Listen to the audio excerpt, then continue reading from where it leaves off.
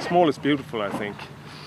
In Norway, Hans Naess, Ecosof, the father to the Ecosof philosophy, he said we have our challenge is to have a good life without to spoil for the future generation to make the same choice to have a good life. I think it's a beautiful thought. I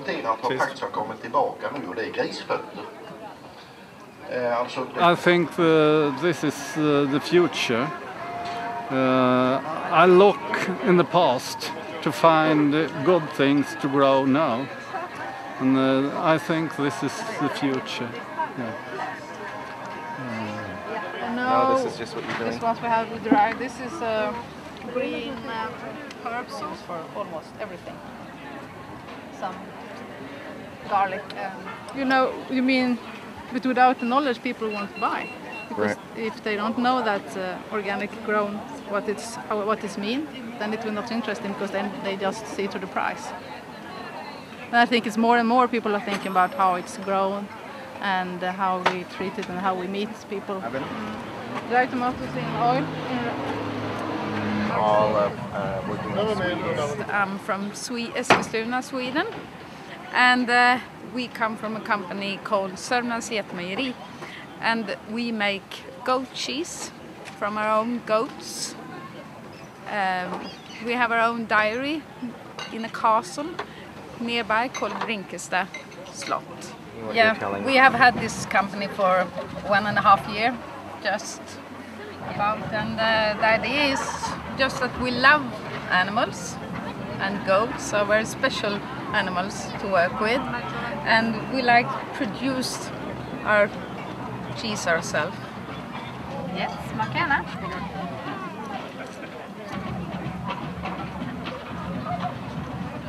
Expression. So I think that we're responsible how the world looks today, and we have the responsible to make it to change. And everyone, you and me, and everyone has the power to make different. But we in the industrial world, we are very good to develop big system that we can't manage to see what's happening from that side to that side. But we have new strategies for small scale. We can't understand that. When I travel around in Sweden in the countryside, everyone have a business. Almost everyone, 90% have a business. And I asked them, do you want to have a big company, big production? And they say, no. I want to have a good life with my family, with my surroundings. That's my goal, not to be big and have a lot of money. Nearly everyone said that, but the government and the big companies don't say that, because they're in it for the money. And the small one, the people in the countryside, or even in the towns, they're in it for a good life. I always say that my work is to change the world, but I do it right there I live. Locally. Yes, and but I think it's make the difference for the world if I do it, and the people around me do it. Make the choice.